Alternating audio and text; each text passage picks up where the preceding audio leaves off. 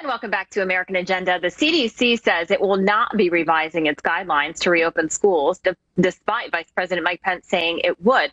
The agency will instead provide additional reference documents to help communities with the process. Take a listen to what CDC Director Dr. Robert Redfield had to say on GMA this morning.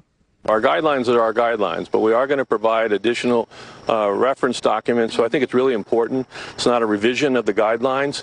It's just to provide additional information to help the schools be able to use the guidance that we put forward. And this comes after the president criticized the CDC's guidelines, saying they are too tough, expensive, and impractical. So what, if anything, should be changed with these? Natalie, what do you think? Well, I mean, can you believe how the media is like taking the CDC guidelines and acting like, see, this is why we can't open up school, for the next year. I mean, can you even believe this is 2020? We're actually debating whether or not people should go back to school. I mean, shouldn't we be debating like school choice and things like that? But no, it's whether or not they should go back to school. And so the CDC, they've been clear in the guidelines. Obviously, no school is like one size fits all. I mean, you got charter schools, they're only going to be back for a couple days a week. You've got other public schools in different states that are doing very well. So it's going to have to be customized, but we need to get kids back to school. I mean, they're more at risk from the seasonal flu in terms of developing complications from that than from coronavirus. So it is safe. Obviously, we can do different protocol to make it safer for the environment, for the teachers, but to simply look at the guidelines and say, oh, no, we can't do that, or, oh, just send us billions of dollars and we'll refurbish our schools, or keep sending us funding while we don't have schools. I mean, let's have a reasonable conversation about getting kids back to school, because not everybody, especially, I mean, look at kindergartners. You can't expect them to sit in front of a computer for the next year and expect them to be where they are in their grade, the next generation. Do we want all of our kids missing, a year of school? That'd be a scary future. Yeah, that's really scary. Not all families have laptops. I listened to a woman the other day when President Trump is having that roundtable. She's a business owner and she has 3 kids. And she said, I don't have 3 laptops, for them to be doing this distance learning. Seth, it kind of seems that some of the blue states are pushing against reopening. Do you agree? Well, I think that you certainly see. I think that there are different results based upon. Sure.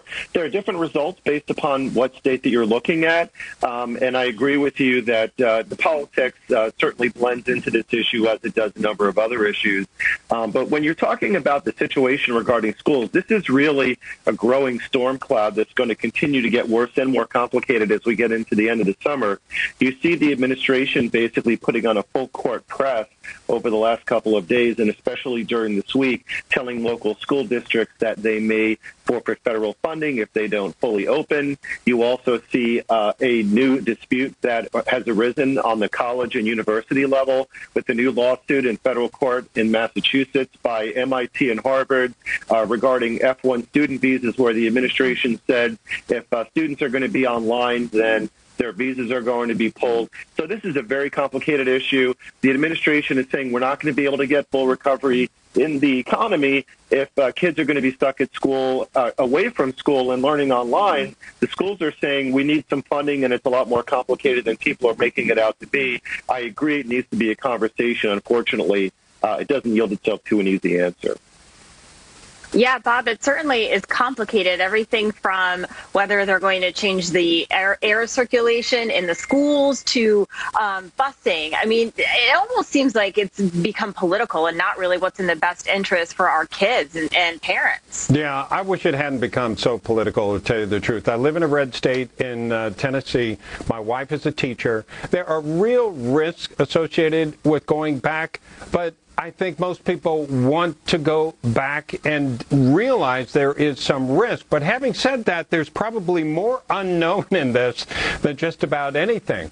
But if we start looking at the tools that we do have treatments. We do have ability to test. We do have the ability to work on a vaccine down the road that hopefully there's something by the end of the year.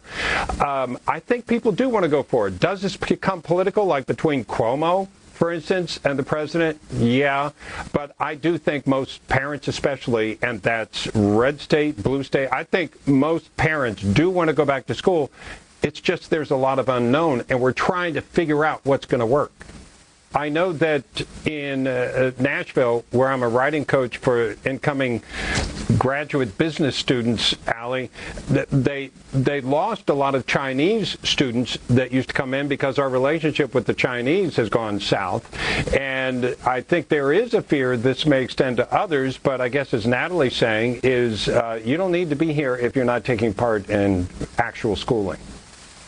Yeah, well, Natalie brought up a good point, because if you are only doing classes online and you have these foreign students, where are they going to dorm if the dorms are closed? And so are they still paying their housing? Are they still paying all of those fees in addition to tuition? Where will they go? So that's a really good point. And again, a lot of colleges are still trying to figure it out. I think it was Harvard. We talked about it the other day, where you still are paying your full tuition, but you're learning online.